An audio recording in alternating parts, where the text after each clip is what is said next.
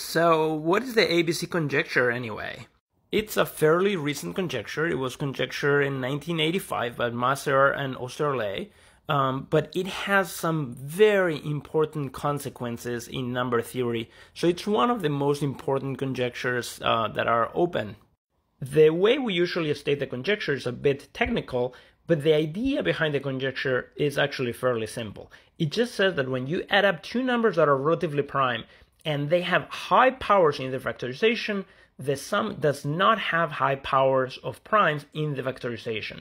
So for example, 2 squared plus 3 squared, the sum of two powers, I get 13, a prime to the first power. 1 plus 9, that's 10, it's not prime, but it's just 2 times 5, 2 primes to their first power.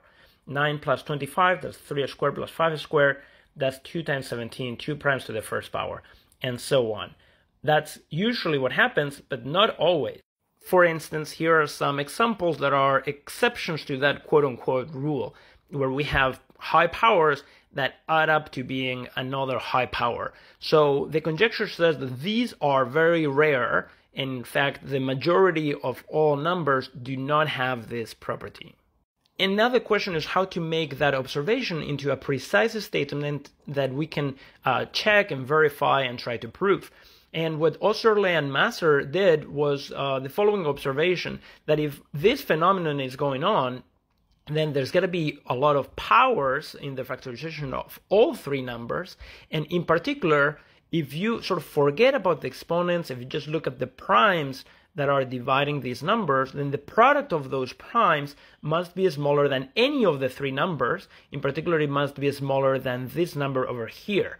So, for example, here, 2 times 7 times 3, that's 42. That's smaller than 81. Or 1 times 2 times 3, that's 6. That is smaller than 9. Or 2 times 11 times 5, that's 110. That's smaller than 125. So that is happening and is correlated to the fact that there are a lot of prime powers in the factorizations of each of the three numbers in the equation a plus b equals c. So in order to state the conjecture, if we have a triple a plus b equals c, then we are going to consider what we call the radical of a times b times c, which is the product of all primes dividing the product abc. So for example, the radical of 2 squared times 3 squared times 5 to the fourth would be just 2 times 3 times 5, so that's 30. So our previous observation can be summarized as follows, that typically, if a plus b equals c and these are relatively prime numbers, then c is less than the radical of a times b times c.